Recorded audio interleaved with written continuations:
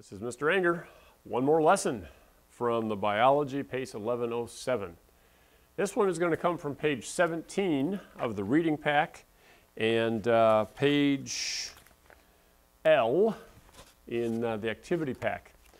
This is explaining the difference between the sex chromosomes, whether the offspring is going to be male or female, whether it's going to be a boy or a girl. There's a chromosome along one of the chromosomes of the 46 chromosomes, the 23 pairs, is an X chromosome. If both chromosomes are X chromosomes, then the offspring is going to be a girl. If one of those chromosomes, one of those alleles, remember that from the previous lesson, is a Y and the other one an X, then the offspring is a boy. So it has to be homozygous for the X trait for it to be a girl, heterozygous, an X and a Y, for the offspring to be a boy. So we say that in every single cell of a boy's body, every single cell, whether it's the skin or the face or the muscles or the bones, the feet, anywhere, every cell has one X chromosome and one Y chromosome. So XY would be the body cells. But then the PACE distinguishes between body cells and the sex chromosome.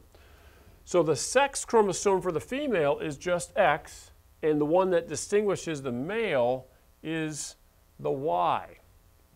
So you got to figure out a way to keep those separate in your mind, okay? Think of, because students get these wrong on the self-test and PACE test all the time. So keep track that this is the actual sex chromosomes, and then the combination is what is called the body cells, the XX or the XY. Now let's talk about an illustration using the Punnett square. Let's cross the mom's gametes, which would be the ovum, with the dad's gametes, which would be the sperm. So watch what happens.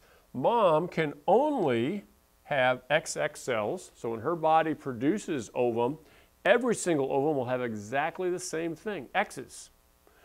The dad's sperm, however, is split. Half of the sperm will produce X chromosomes and half will produce Y chromosomes. So let's see what happens now when we put an X sperm with an X ovum. We get XX. Here's another one, XX. But if a Y sperm fertilizes with an X ovum, we have a boy. So this is why, if you notice here, the chance of either one happening is 50-50.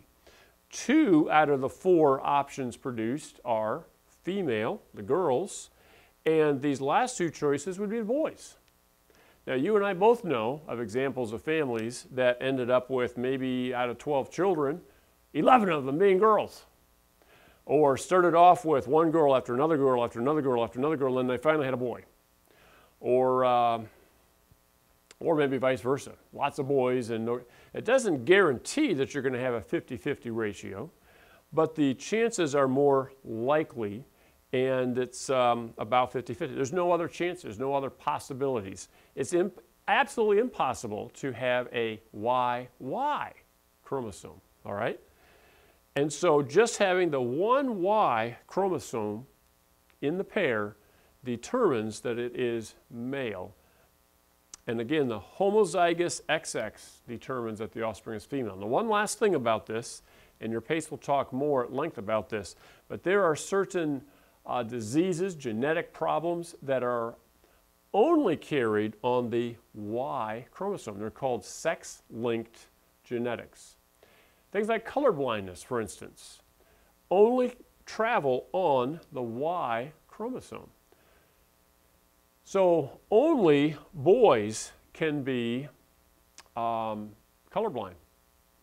Girls don't have that weak gene that can possibly come through. They'll always have a dominant gene that will overpower that. But boys can have that weaker gene, that recessive gene, and have that come through. So your PACE explains a little bit more in detail about some other sex-linked genetic diseases. And you might read about others on the internet, or might know of examples in your family, some things like that.